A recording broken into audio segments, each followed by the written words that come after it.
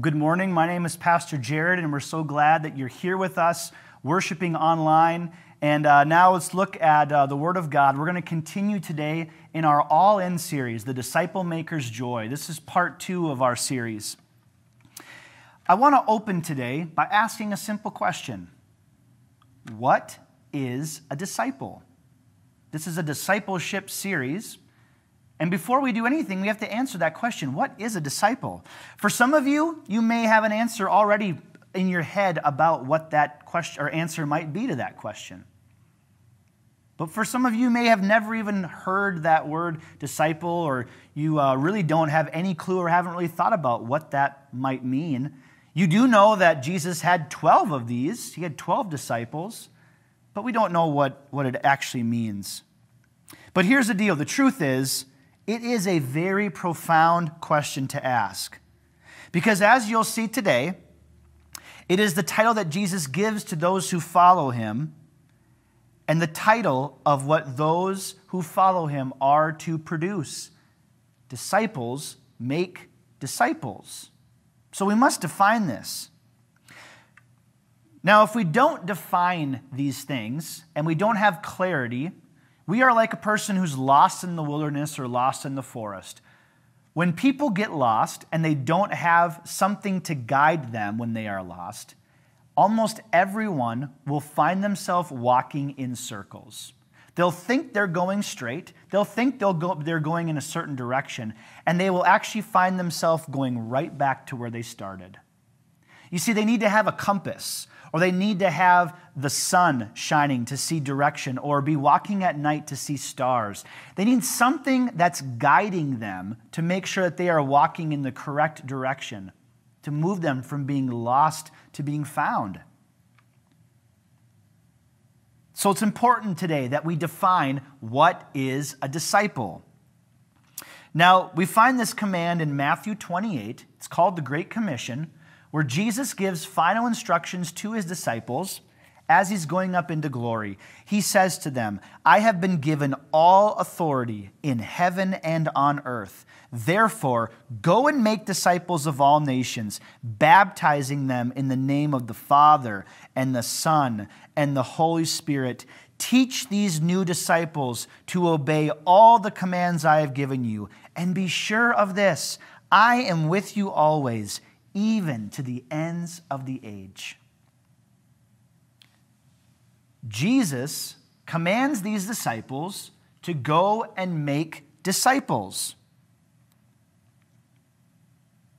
But it doesn't stop there, because what would that new disciple then need to do? Jesus tells his disciples to go and make disciples, and if those disciples are to be like those disciples, they are to do what? You probably already got it. Go and make more disciples, and on and on and on. But it wasn't just here in Matthew 28. We've got this name disciple, and they are to make disciples.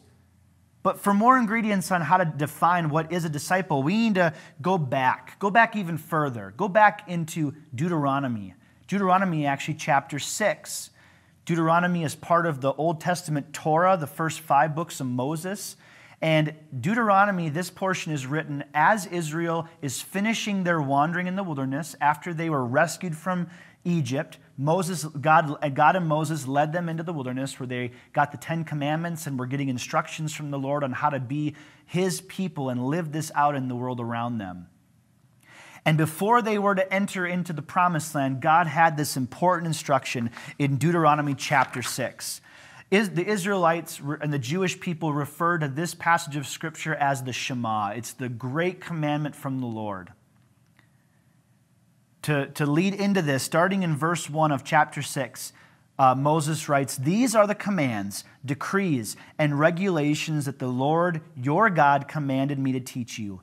You must obey them in the land you are about to enter and occupy, and you and your children and grandchildren must fear the Lord your God as you live.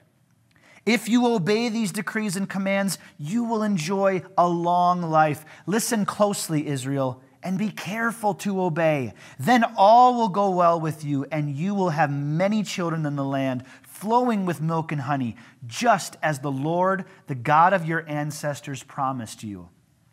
And now here is the Shema in verse 4.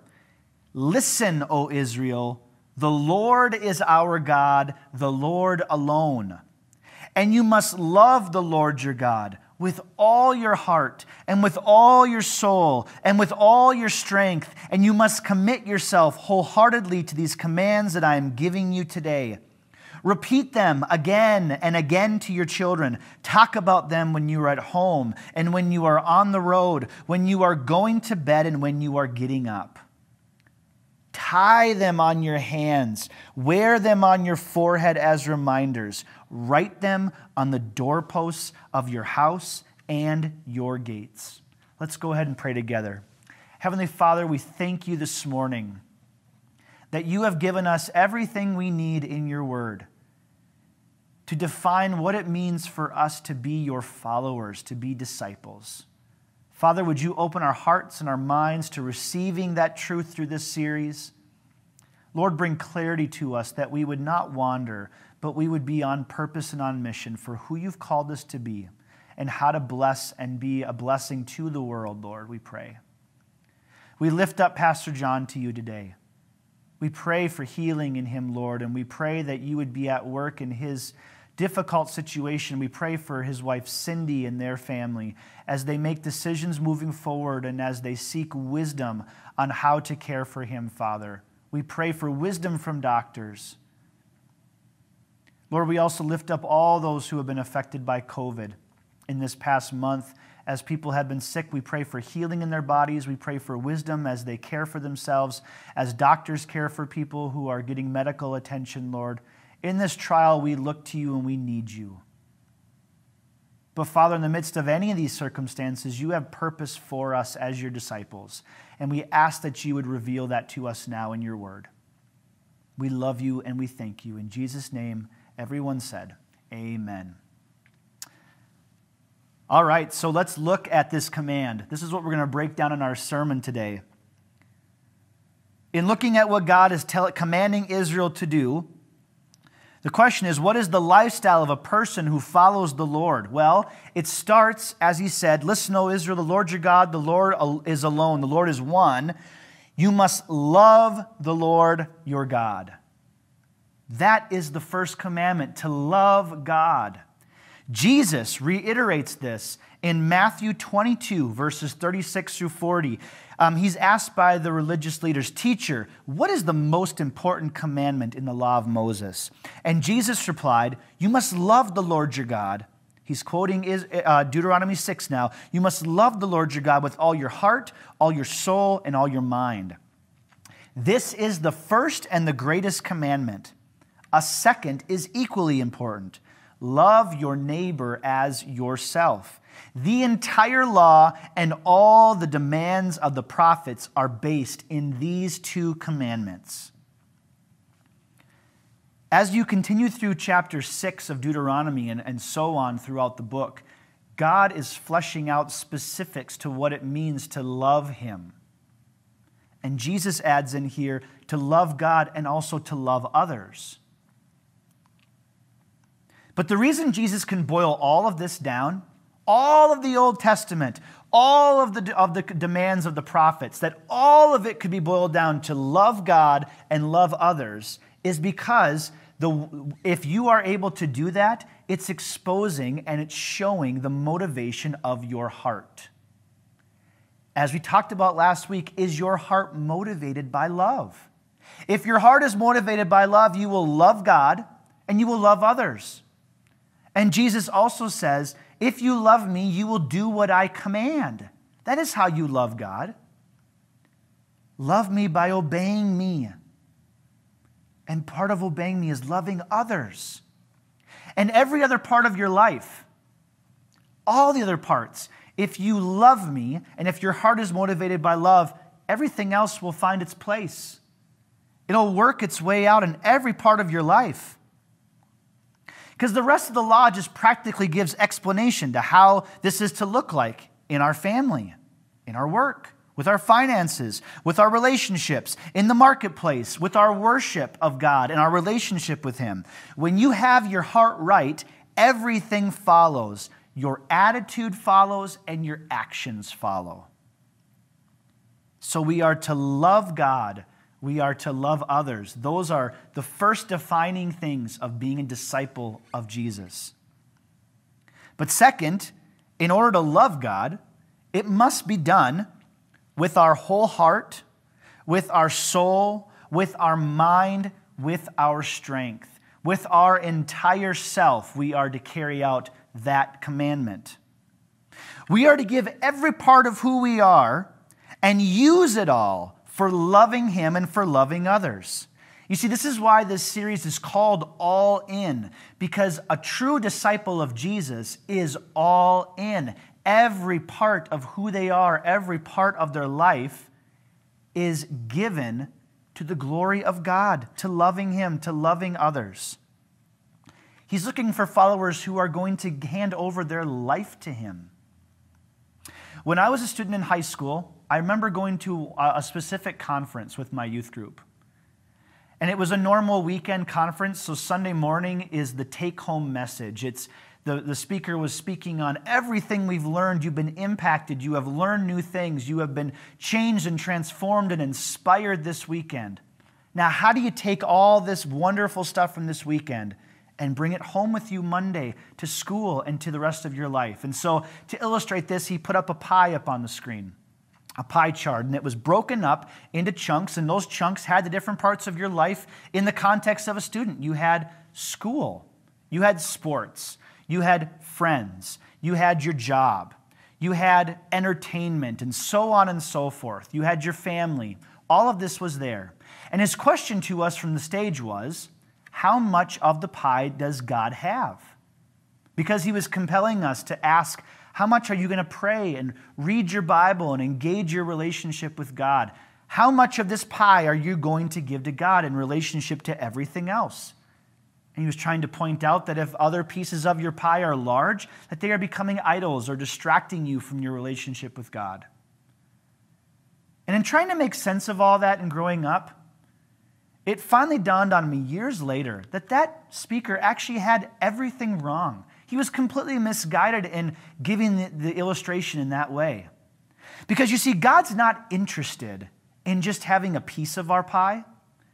You see, God wants that entire pie to be affected by Him. God wants to be in your school.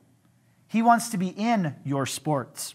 He wants to affect how you deal with your finances, how you deal with your job, how you interact with your family, how you do your relationships. You see, you have your pie broken up of your life, and God should be in all of it. That's why we can see an example of this in Mark chapter 10, starting in verse 17. As Jesus was starting out on his way to Jerusalem, a man came running up to him, knelt down and asked, "Good teacher, what must I do to inherit eternal life?" "Why do you call me good?" Jesus asked. "Only God is truly good. But to answer your question, you know the commandments. You must not murder. You must not commit adultery. You must not steal. You must not testify falsely. You must not cheat anyone. Honor your father and mother." "Teacher," the man replied, "I've obeyed all these commands since I was young." Looking at the man, Jesus felt genuine love for him. "There's still one thing you haven't done," he told him. "Go and sell all your possessions and give the money to the poor, and you will have treasure in heaven. Then come follow me." At this, the man's face fell, and he went away sad, for he had many possessions. You see, Jesus isn't just looking for followers who are halfway in, part of the way in, interested. He's looking for followers who are all in, who are willing to give their lives over to Him. You see, he wasn't going to be okay with this rich young ruler joining his band of disciples and receiving a phone call one weekend as they were getting ready to go to say, "You know, Jesus, this is the rich young ruler. I know we have a missionary journey that we got some speaking and healing to do over at the Sea of Galilee, but I'm really sorry, but I got some work stuff that came up this weekend. It's really busy, and I'm just not going to be able to make it this weekend. So I'm really sorry. You'll have to go on without me. I'll join you guys for the next one. Now, that's silly, but this is the point. Jesus isn't interested in just haphazard, halfway disciples. No, that isn't even what a disciple is. A disciple is someone who is all the way in, who has given Jesus every part of who they are. He's given them their whole life. So we're to love God and to love others, and we're to do it with every part of who we are. But it doesn't just stop there, because this is where disciples normally get stuck, where people who are trying to be disciples and Christians get stuck. This is where the final point of this disciple-making ingredient comes together to finish our definition and to give us clarity. We're not just to love God and love others and to do it with our lives. It doesn't just stop there. No, we're called to give it away to others, to teach others to do the same. And not just that, but we're to do it the way we do it was to do it with all parts of our lives. Not just in the programming of our church, the events, the worship times, the Bible studies, the spiritual activities. You see, in Deuteronomy 6, this is verse 7, Moses writes, repeat these things again and again to your children, these commands of God and to love others with your heart, soul, mind, strength, committing yourself to these commandments every day. He says, repeat them again and again unto your children. Talk about them when you are at home, when you are on the road, when you are going to bed, when you are getting up. Tie them to your hands. Write them on your forehead as reminders. Write them on the doorposts of your house and on your gates. You see, a disciple of Jesus loves him by obeying what he commands. To love God and to love others with that heart motivation, they are to live it out in all aspects of their normal daily life and give it away. It doesn't just stop with them. I am not just called to be a Jesus-loving, people-loving person who's striving to be the best version of that for my own life. It doesn't stop with me, and that's where Christians have fallen short. That's where the walking in circles has started. Because we've gotten that far, but we missed this last point. To give it away to others, to help others do the same. And we're to do it in the ordinary parts of our lives. He says, in the comings, in the goings, as you are walking and going throughout your life, during your meals, in the morning, at night. And you are to do these things, he says, write them on your hands. That's to remind them of these good commands. To write it on your forehead so that others can see the good commands. And to write it on the doorposts of your house and your gates to secure and to stake your family and to stake your life on it. The Apostle Paul understood this so well. In the book of 1 Corinthians 4, Paul writes this to the Corinthians. He says in verse 16, I urge you to imitate me. That's why I have sent you Timothy, my beloved and faithful child in the Lord. He will remind you how I follow Christ Jesus, just as I teach in all the churches wherever I go. Paul says, I urge you to imitate me. But he's not sending himself to the Corinthians. He's sending a disciple of his to the Corinthians. They, in following the teaching and the way of life that Timothy has, they will then be imitating Paul. And Paul says many times, I'm imitating Christ. So Christ is the example. Paul is living out that example of Christ. He gave it away to Timothy so that Timothy could give it away to the Corinthians so that they would look like Paul, who also looks like Christ, and that they would then give it away, and on and on and on this disciple-making goes. So, to recap this, being a disciple means that you first love God and you love others. And you do so that it affects your whole life. You do it with your heart, your soul, your mind, your strength. And You are giving it away, teaching it to others, that they would then do the same thing to give it away to others. That's a great definition. But the question is, how does it play out? What are the means by which we're to do this practically in our lives? To love God, to love others with our whole selves, all in, and giving it away in the ordinary life comings and goings to others, that they would be able to do the same. But I want to circle back to the beginning of this message, back to Matthew chapter 28, the Great Commission. These men, these women had lived life with Jesus. They had done meals. They had walked with him, the comings and goings, the good days, the bad days, the arguments, the laughter. They watched him teach and they watched him heal. They were at times sent out by Jesus to take what they had learned and to go and use it on their own and give it away to others as well. Jesus was doing life with them. We've heard this Great Commission read. I read at the beginning, and many of you have heard this before. But what was being heard, do you think, by these people who lived 3.5 years closely in relationship with Jesus, in real life with him? A friend of mine, Bill Allison, wrote a book called The Disciplemaking Genius of Jesus, and he rewords this in a poetic rewriting that I think can help to amplify and to open up the scripture for us in a better way. He says, "You know the friendship I've shared with you for the last 3.5 years. Repeat that in the exact same way over and over again, starting right now. Go and do exactly what I did with you with other friends, and help them to do it with their friends without ever stopping. When you tell others in your life about me, some will believe and follow me. Baptize them in the name of the Father, the Son, and the Holy Spirit.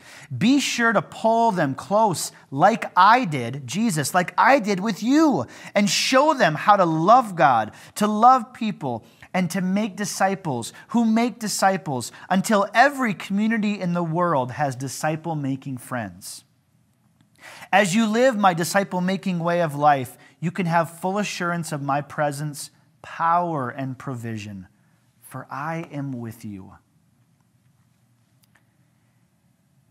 You see, we didn't live with Jesus, but these men and women did. They walked with him every single day. They lived life with him. And this rabbi, this friend of theirs who was now leaving them, was giving them instructions to look back at this experience that they had had with him.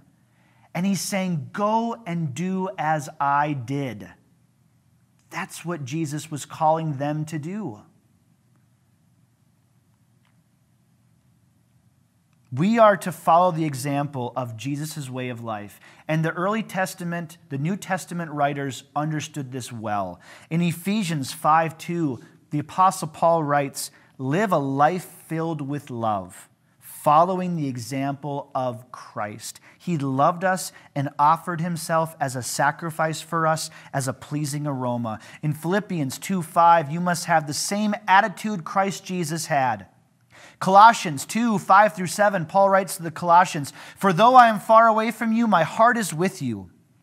And I rejoice that you are living as you should and that your faith in Christ is strong. And now, just as you accepted Christ Jesus as your Lord, you must continue to follow him. Let your roots grow down into him. Let your lives be built on him. Then your faith will grow strong in the truth you were taught, and you will overflow with thankfulness." And Peter writes in 1 Peter 2:21, "For God called you to do good, even if it means suffering, just as Christ suffered for you." He, Jesus, is your example. You must follow in his steps. So Christ is our example of how to live out Deuteronomy 6, how to live out being a disciple in Matthew 28, the Great Commission. And what is that example?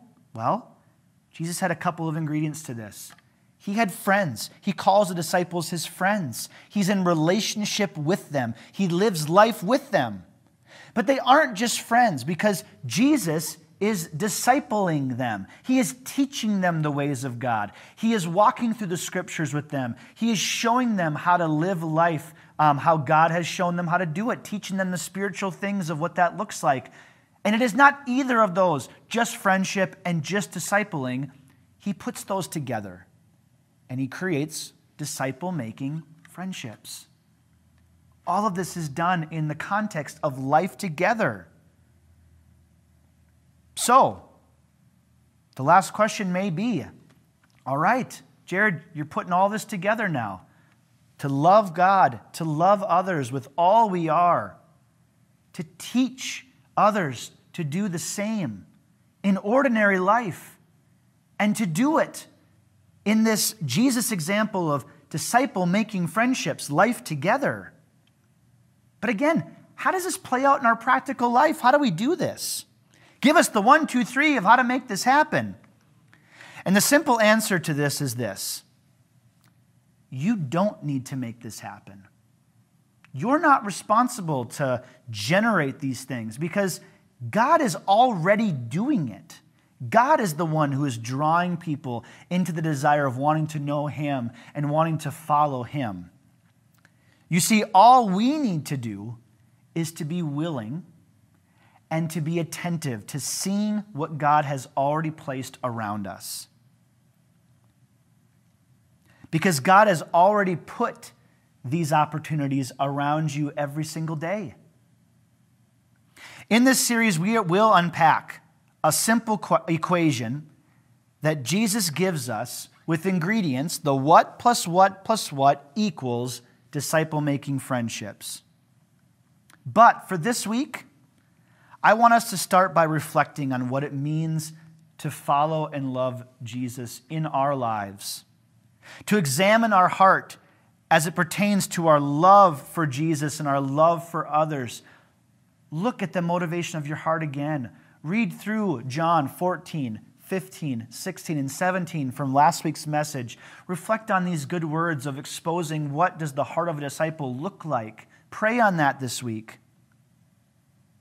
And I encourage us to look around ourselves this week. God has given us family, a spouse, children, grandchildren, extended family. He's given us neighbors. He's given us coworkers. The opportunities for disciple-making friendships are already all around us. They're all just waiting for us. So the question is, can we pray this week the disciple maker's prayer? That God would open our eyes to seeing what He's already given us and move our hearts and our attitudes and our actions into a willingness to follow after Him. That we would be able to pull these folks close into these disciple-making friendships that we will unpack through this series.